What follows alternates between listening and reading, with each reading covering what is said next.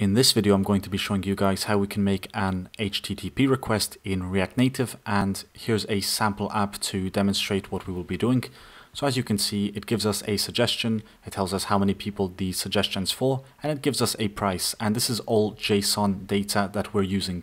And every time we click on the Press Me button, it makes a request to the network to retrieve some more JSON data so we can display it to the user. So it's a very simple app that demonstrates how we can make an HTTP request in React Native. But let's get started immediately with our sample project. And the first thing we'll do inside here is import button from React Native. Then we need to change this to a class. So export default class app, which extends React.component. And inside here we need to render the view that we are returning. So copy and paste that inside there. And while this is still like this, we're also going to edit the container, and we're going to change align items to flex start. Justify content will stay at the center, and we're going to go ahead and add a margin of 20.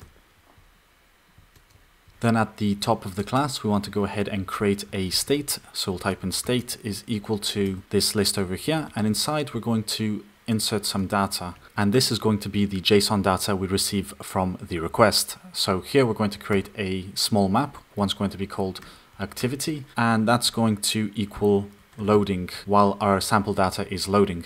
And you'll see this later. But for now, that will take care of the state. And we also have to create a function that gets the JSON data. So to do this, we'll type in get JSON data, which is not going to take any parameters. And we have to type in fetch. So we can insert a URL of our choice. I'm going to be using an API called board API. So it's going to equal HTTPS www.boardapi.com/API/activity. And this is just going to generate the random activities for us. It doesn't require a API key or anything, so it's very simple and very easy to use. And we also have to specify that this is going to be a get method. So method is going to be set to get. And then we're going to go ahead and type in, then we want to insert a response for this function over here, which is going to be the response.json. And right below that, we'll do .then again to create another promise. So if all of that goes good, we can go ahead and type in response.json, which is going to lead us to this result. And inside this block, the first thing we want to do is type in console.log, and we want to log the response that we got from the server. Then we're going to go ahead and type in this.setState, and we want to update the state to hold the most recent JSON data. So inside here we type in data is equal to response.json. And of course there's always the chance there's going to be an error, so we have to go ahead and type in .catch. And we want to log that error, so we'll type in error, and that's going to lead to a function which is just going to log the error in the console. So far, this function will take care of getting the response for the data.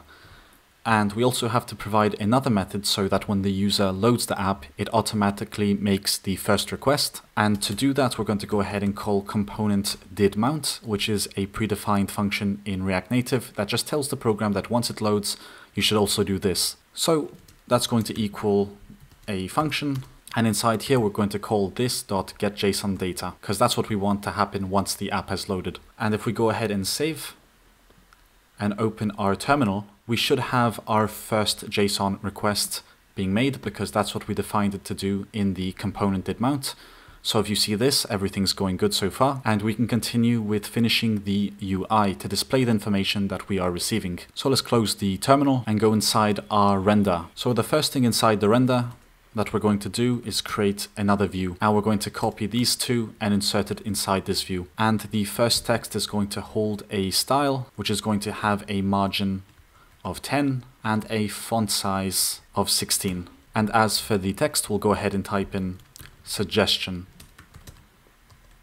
Now we can go ahead and copy this and paste it right under. And here we're going to give it a font size of 22. Then we have to go ahead and delete this and insert a pair of curly brackets because we want to execute some JavaScript code in here. And it's going to be this.state.data at the index of activity, which is part of the JSON. And something nice for this is to set the selectable to true so the user can copy it if they want to. Then go ahead and copy that, paste it under 2 times. We can actually remove the selectable for the other 2, and we want to change the other 2 to 16. Then for this one, we're going to put a pair of quotation marks and say people plus this state data. And inside here, we need to specify participants. So depending on the key you get in your JSON, this is where you want to insert it. Now we're going to do the same thing for the price. So price plus this state data price. Now if we click on save, we should get our first request loaded. So here we have a suggestion which tells us to go to the library for 1 person, and the price is very cheap. But now let's go ahead and make a button that allows the user to retrieve more of these samples. So inside here, we're going to go ahead and create another view, and we want this view to have a style. So the position is going to be set to absolute. It's going to be 20 pixels from the bottom, so 20, and the width is going to be set to 100%. Then we're going to insert a button, and it's going to have an onPress method, which is going to equal this.getJSON data. And we should specify a title, which will equal press me. And we can actually get away with just making a closing tag here. Now we can go ahead and click on save, and you should get this button at the bottom. And every time we click on it, it's going to update the state, which will also update the UI, and it's going to make another JSON request. And each time you make the request, of course, if we go ahead and open the terminal, you're going to see it down here.